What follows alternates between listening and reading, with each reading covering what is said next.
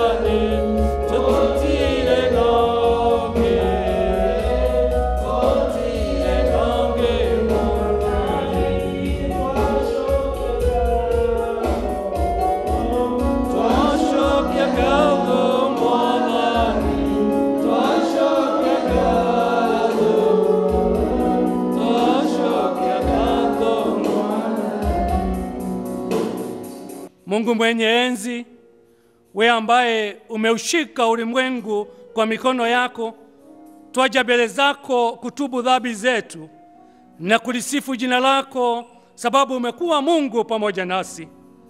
Ni kweli Mungu umekuwa baraka kwetu, sababu tumeona yale yote umeweza kutenda na hata kutufanyia sisi kama familia ya hili kanisa. Mungu Mwenyezi, nguvu zako na uweza wako hauwezi kulinganishwa na yeyote wewe Mungu. Ni kweli umetubariki katika njia zote na tunakuheshimu Mungu, sababu bila wewe Mungu sisi hatuwezi. Twaikabidhi nchi yetu mikononi mwako, uzidi kuibariki na kuizingira na wema wako. Zidi Bwana kuinyoshea mkono wako wa rehema, ili yoyote Bwana anayeishi katika nchi yetu, Bwana uzidi kumbariki, ukiwabariki wote ambao wako ulimwengu kote. Bwana, twaiweka serikali yetu mikononi, sababu bila serikali ambayo yaweza kuongoza na nguvu zako, na hata Bwana kuomba na kujiweka mikononi mwako, haiwezi kuendesha nchi bila wewe Mungu wetu.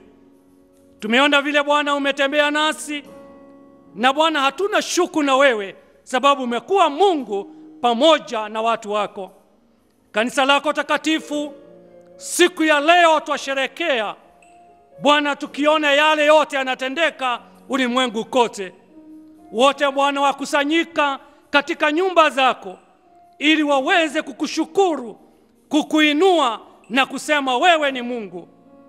Zidi kutubariki Bwana, ingawa kumekuwa na janga ambalo Bwana sisi hatujaliona, wewe haujabadilika. Na hili janga Bwana haliwezi linganishwa na nguvu zako. Twajua mwanadamu aweza kusema, mwanadamu aweza kutenda, mwanadamu aweza kutabiri, lakini haya yote ni bure bila wewe Mungu. Tunajua ni wakati kidogo Bwana, na sisi wote tutarudi katika nyumba ambazo wewe ulituleta, katika hekalu takatifu, ili tuje Bwana uweze kutubariki kama watu wako. Ingawa tuko manyumbani, tuna imani kwamba tunarudi sababu wewe ni Mungu. Hili janga halina nguvu kukushinda Mungu wetu. Familia zetu twazikabidhi mikononi mwako. Wengi wamepoteza kazi, wengine wanajaa, wengine wana maumivu, wengine wamekuwa wagonjwa, wengine wamezidiwa hata hawawezi enda hospitali. Lakini Mungu wewe, tuna imani ya kwamba utawaponya mahali popote walipo. Wale wako hospitali Mungu, zidi kuwabariki, zidi kuwanyoshea mkono wako. Ponya watu wako Mungu. Mungu, tunaomba ya kwamba hata ugonjwa huu wa COVID-19 ni wakati kidogo, alafu Baba tutakuja kusema kulikuwa na ugonjwa ambao ulitusumbua, lakini sababu ya mkono wako tumeshinda katika jina la Yesu. Bwana, tubariki kama familia. Tuondolee shida ambazo tunakutana nazo kila siku. Bariki kazi ya mikono ya watu wako. Bariki kazi ambazo wanafanya. Bariki Bwana familia ziwe na uhusiano mzuri, ili Bwana miji yetu ikiwa na nguvu na baraka, hata kanisa lako litakuwa na nguvu. Twajua Mungu umetubariki na tunazidi kugojea, sababu tubariki kuzidia haya, na ni katika jina la Yesu Kristo aliye Bwana na mkombozi wetu tuseme amen. Bwana asifiwe. Somo letu tutalipata katika kitabu cha Yoshua 24 kuanzia mstari wa kwanza hadi wa 20. Yoshua 24 kuanzia mstari wa kwanza hadi wa 20, na tusome pamoja. Yoshua akawakusanya kabila zote za Israeli huko Shekemu. Akawaita wazee wa Israeli na wakuu wao na waamuzi wao na maakida wao, nao akahudhuria mbele za Mungu. Yoshua akawaambia watu wote, Bwana Mungu wa Israeli asema hivi: baba zenu hapo zamani walikaa ng'ambo ya mto, maana Tera baba yake Ibrahimu, naye ni baba yake Nahori, wakaitumikia miungu mingine. Nami nikamtoa Ibrahimu baba yenu toka ng'ambo ya mto, nikamuongoza katika nchi yote ya Kanani, nikaongeza uzao wake, nikampa Isaka. Kisha nikampa huyo Isaka Yakobo na Esau. Nami nikampa Esau mlima Seiri au Miriki. Yakobo na watoto wake wakashuka Misri. Kisha nikawatuma Musa na Haruni, nikawapiga nchi ya Misri kwa hao yote niliyoyatenda kati yake. Hatimaye nikawatoa baba zenu watoke Misri, nanyi mkaifikiria bahari. Wa Misri wakawafuatia baba zenu kwa magari na mapanda farasi mpaka bahari ya Shamu. Nao walipomlilia Bwana, akaweka giza kati ya ninyi na wa Misri, akaileta bahari juu yao, akawafunikiza nayo macho yenu yaliyoyaona mambo yaliyotenda huko Misri. Kisha mkakaa jangwani siku nyingi. Kisha nikawaleta na kuwaingiza katika nchi ya Waamori, waliokaa ng'ambo ya pili ya Yordani. Nao wakapigana nanyi, nikawatia mikononi mwenu, mkaimiliki nchi yao. Mimi nikawaangamiza mbele yenu. Ndipo Baraki mwana wa Sipori, mfalme wa Moabu, akainuka akapigana na Israeli. Tena akatuma watu, akamuita Baramu bwana wa Beori aje awalaani. Lakini sikukubali kumsikiliza Baramu. Kwa hiyo akafuriza kuwabarikia ninyi. Basi nikawatoa katika mkono wake, nanyi mliovuka Yordani mkafika Yeriko, nao watu wa Yeriko wakapigana nanyi. Mwamori na Mperizi na Mkanani na Mhiti na Mgirigashi na Mhivi na Myebusi, nami nikawatia mikononi mwenu. Nikatuma mavu mbele yenu, waliowafukuza mbele yenu hao wafalme wawili wa Amori, si kwa upanga wako wala kwa upinde wako. Nami nimewapa ninyi nchi msioitendea kazi na miji msioijenga, nanyi mmekaa humo mnakula matunda ya mashamba ya mizabibu na mizeituni msioipanda. Basi sasa mcheni Bwana, mkamtumikie kwa unyovu wa moyo na kwa kweli, na kuweka mbali miungu ambayo baba yenu waliitumikia ng'ambo ya mto. Na huko Misri mkamtumikie yeye Bwana. Nanyi kama mkiona ni vibaya kumtumikia Bwana, chagueni hivi leo mtakaye mtumikia, kwamba ni miungu ile ambayo baba zenu walitumikia ng'ambo ya mto, au kwamba ni miungu ya wale Waamori ambao mnakaa katika nchi yao. Lakini mimi na nyumba yangu nitamtumikia Bwana. Hao wote wakajibu wakasema, hasha, tusimwache Bwana ili kuitumikia miungu mingine. Kwa maana Bwana Mungu wetu, yeye ndiye aliyetupandisha sisi na baba zetu kutoka nchi ya Misri, kutoka nyumba ya utumwa, naye ndiye aliyefanya ishara zile kubwa mbele ya macho yetu na kutulinda katika njia ile yote tuliyoiendea. Na kati ya watu wa mataifa yote tuliopita katikati yao, Bwana ndiye aliyewafukuza watu wa mataifa yote watoke mbele yetu, naam, Wamori waliokaa katika nchi hii. Basi kwa sababu hiyo sisi nasi tutamtumikia Bwana, maana yeye ndiye Mungu wetu. Yoshua akawaambia watu, hamwezi kumtumikia Bwana kwa kuwa yeye ni Mungu mtakatifu. Yeye ni Mungu mwenye wivu. Hata wasamehe makosa yenu wala dhambi zenu. Kama mkimwacha Bwana na kumitumikia miungu mingine migeni, ndipo atageuka na kuwatenda mabaya na kuwaangamiza baada ya kuwatendea mema. Na hilo ndilo neno la Bwana. Aliyewasomea naitwa Francis Mushiri, nimeokoka na mpenda Yesu. Kanisa, Bwana asifiwe. Namshukuru Mungu maana ni mwaminifu, na yeye ni Mungu wa milele na milele, na ametuongoza katika hilo juma la PCMF, na amekuwa Mungu mwaminifu, na wakati huu ametuleta katika nyumba yake na ili tuweze kusikia neno lake ambalo liko hai. Tuombe na ili tuweze kusikia neno. Tukushukuru Mungu maana wewe ni Bwana. Ni asanti kwa sababu unatupenda.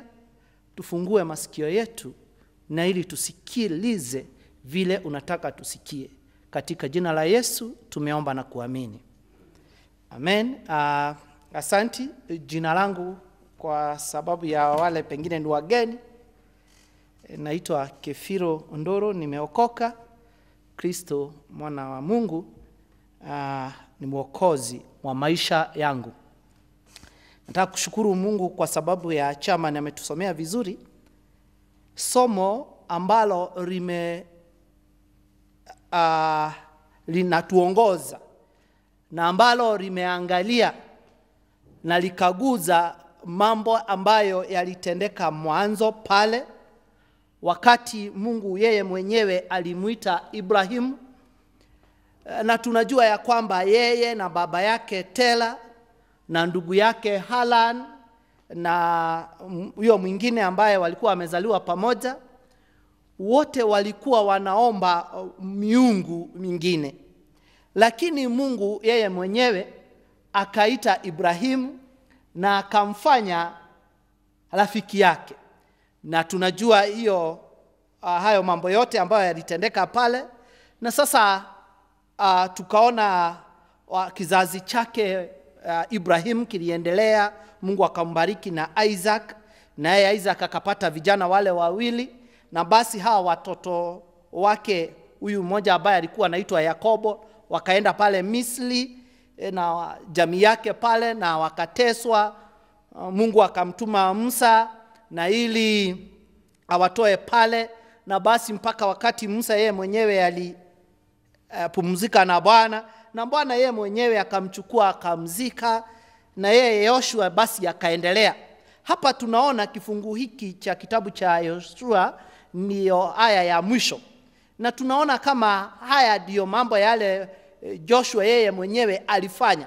Lakini kabla yeye hajafa, aliambiwa na Mungu akusanye jamii zote, wale watoto wote, viongozi wa kila familia, na ili awaambie maagizo, awaonyeshe vile Mungu amewatendea, awaonyeshe pahali Mungu amewatoa. Kunao mstari ambao tumesomewa, mstari wa 7.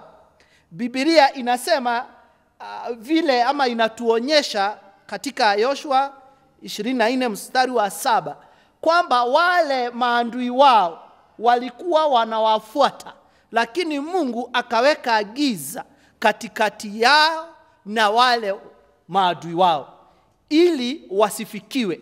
Hilo ni jambo moja kati ya mambo mengi ambayo yalifanyika. Basi walipovuka ng'ambo ile ingine, Mungu aliwapea mashaba wale watu ambao walikuja kuwapiga. Mungu akawapigania kwa sababu yeye ni Bwana. Basi kwa sababu huyu ni kama mzee Joshua, ameita hawa watu mstari wa 15 unatuelezea vizuri, na unasema, basi nyinyi watu ambao mnaishi hapa, ni vizuri mchague.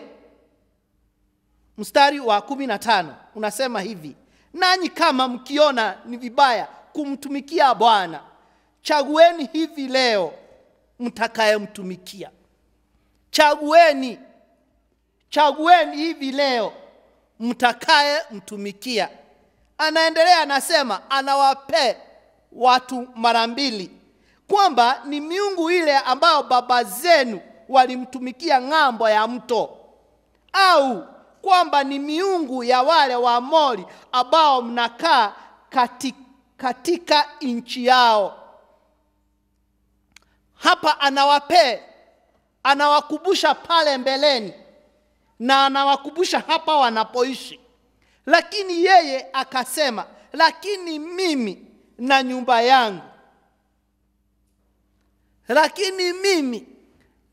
yangu, tutamtumikia Bwana. Bwana asifiwe.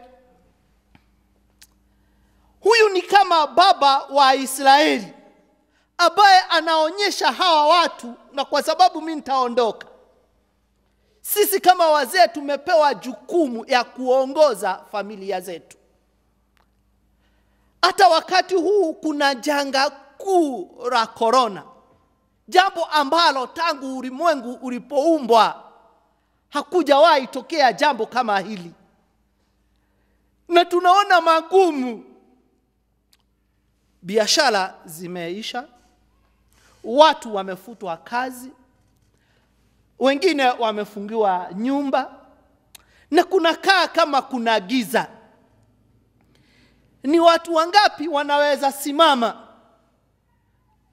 Ni nani anaweza simama aongoze familia yake, aongoze watoto wake, aongoze jamii? Tuseme, je, ni Mungu gani ambaye tutamtumikia? Watu wameenda mbali, watu wamepotoka, watu wamesahau msalaba, watu wakishikwa na hofu wanakimbilia watu wengine, watu wakiwa wamefilisika, wamekosa pesa, wanakumbuka pesa zao, watu wakipata ugonjwa wanaangalia ule ugonjwa. Na sasa mtu anaanza kuabudu magonjwa, mtu anaanza kuabudu mkubwa wake kazini.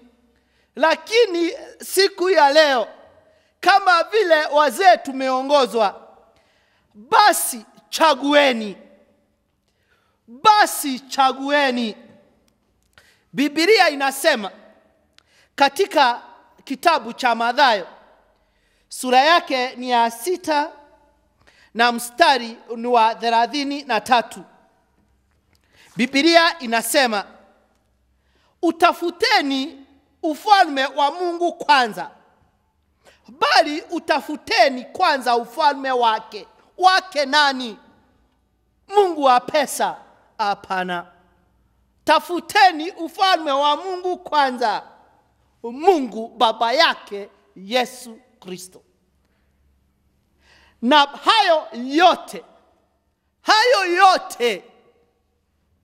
hayo mengine yote basi mtazidishiwa. Ndugu zangu, ni wakati wa kusimama kidete. Todo thutha wa nduma ni utheri munene. Tunakaa kama tuko gizani. Lakini dada yangu, ndugu yangu, tusimame na tupatie familia zetu mwelekeo. Yoshua anasimama na anasema, mimi na nyumba yangu nitamtumikia Bwana. Tukitaka daktari mzuri, atatoka kwa familia. Tukitaka fundi mzuri, atatoka kwa familia. Tukitaka mhubiri mzuri, tukitaka mwanabiashara mzuri, tukitaka watu wako na mwelekeo, tutawapata katika familia zetu. Basi ni wakati wa sisi ambao tumepatiwa uongozi katika familia zetu, uongozi na tunatoka katika jamii fulani, tusimame na tuseme, mimi na nyinyi watoto, na wewe mama na wewe baba, ni vizuri tutafute ufalme wa Mungu kwanza. Hayo yote tutazidishiwa. Paulo naye akasema katika mwongozo ambao tumepata siku ya leo, Warumi sura yake ni ya 12 mstari wa kwanza. Basi ndugu zangu, ukiona mtu anaita watu ndugu zangu, anawasihi, anawaomba, ni kama kusema tafadhali. Basi ndugu zangu, nawasihi kwa huruma zake Mungu, sio miungu, kwa huruma zake Mungu, itoeni miili yenu iwe dhabihu iliyo hai, iwe dhabihu iliyo hai, takatifu, ya kumpendeza Mungu. Ni vingumu sana kusema unamfurahisha Mungu na hujajitoa mwili wako, kwa sababu Paulo tena anasema mwili wetu ndio hekalu ya Bwana. Na basi katika hii hekalu tujitoe basi. Katika familia, watoto, wanarika, wazee, ndugu zetu, familia ni kama zinaenda sijui wapi. Paulo anatukumbusha tutoe miili yetu, na sio sehemu moja tu. Anasema tutoe miili yetu, kwa sababu hiyo ndio, akimaliza anasema itoeni miili yenu iwe dhabihu iliyo hai. Kwa sababu Mungu wetu hataki ng'ombe, hataki mbuzi. Tukisoma kitabu cha Mungu tunaona ya kwamba yeye hata akiwa aja hawezi tuambia. Basi tuitoe miili yetu. Tutaanza kujitoa miili yetu kutoka kwa familia kwanza, ili katika familia tunapata kijiji, tunapata kanisa, tunapata nchi. Basi tujitoe, tusimame imara, tupate mwelekeo, tupate kuijua basi ni nini hii ambayo inatusubua. Mambo ni mengi, lakini kama walimu wa zamani walipokuwa wanasema hayo mambo ambayo inatusubua,